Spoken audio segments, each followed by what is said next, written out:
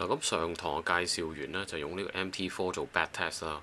咁今次介紹呢，就係用呢個 MT4 做一啲 optimization， 即係啲優化。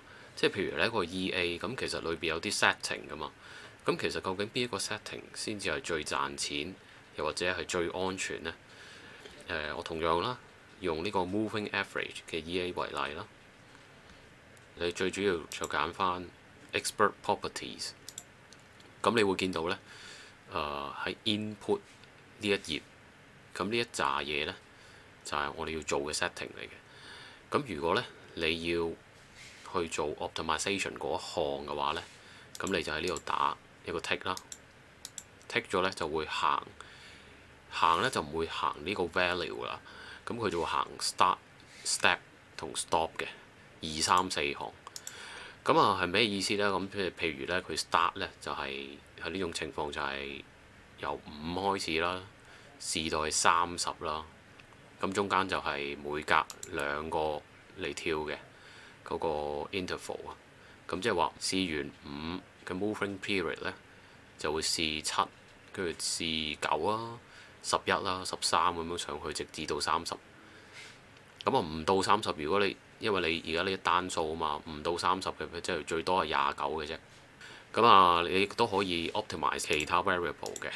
咁但係就我呢度為咗示範比較快少少咧，純粹一項啦。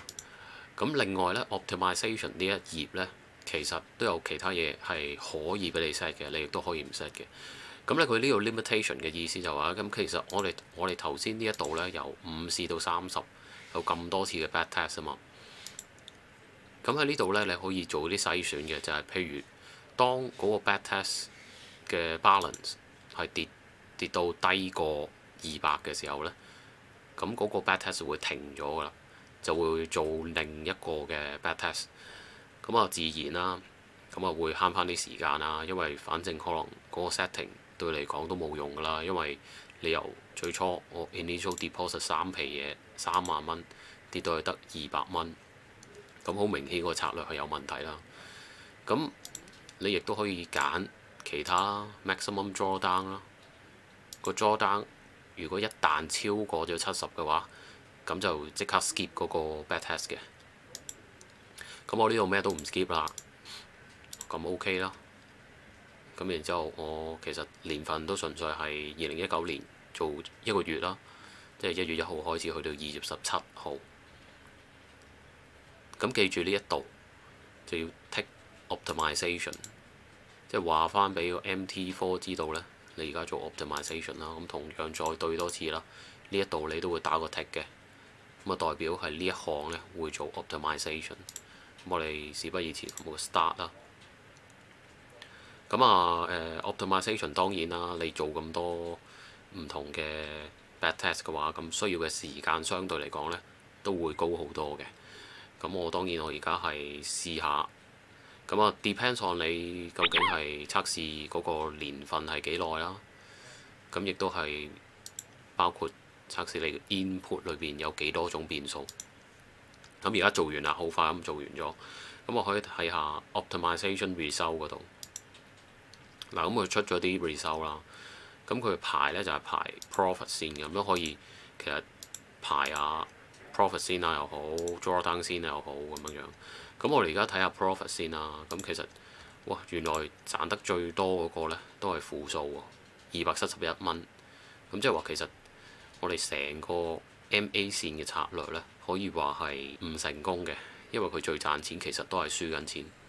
咁另外有啲 total trace 啊，即係 total trace 其實某程度上你要睇你嘅策略準唔準，有冇盈利。你可唔可以話叫精確嘅話，其實亦都要睇個 total trace。因為呢個 total trace 咧，你理論上你 trade 得越多，而你又贏嘅話，咁啊代表你呢個測試係一個代表性。譬如我假設啦，如果調翻轉，你個 total trace 得1嘅，咁其實換句説話嚟講，其實係咪就係嗰一個 trade 贏就贏，輸就輸？咁你睇唔到真正你個策略究竟嗰個勝率有幾高？咁另外仲有其他啲啦，即係 drawdown 啦，即係曾經輸過幾多錢啊，出現過嗰個 equity 係幾低啊咁樣啦。嗱，下一頁咁其實用 graph 方式話俾你聽邊一個 profit 係最高嘅啫。咁你首先一路做落去應該由5開始啦，5做到30。咁其實中間呢一個最高嘅，咁我 double click 佢咧，咁即係呢一個嚟嘅。咁其實咧，我只要嗱，因為 optimization 咧，佢其實可能係某程度上簡化咗一啲 bad test 啊。咁所以咧，如果你要再重新測試，你揀定咗呢個策略啦，揀定咗呢個 setting 啦，你要 double click 多次，double click 多次咧，其實佢就等於將嗰個 setting 咧撈咗落去呢一度，呢個 value 度23。咁然之後咁 OK 啦，咁佢亦都幫你取消咗 optimization，然之後你就再做多次 back test，咁我睇翻真正究竟呢一個策略係咪同 optimization 出嚟嗰個結果係一樣啦。因為理論上單獨 back test 咧係準啲嘅。咁應該又做完咗啦，咁啊睇 result 啦，睇 graph 啦，咁啊真係跌喎。咁啊睇 report 啦，咁啊真係負270幾蚊喎。咁亦都有 DD 啊呢啲數啦。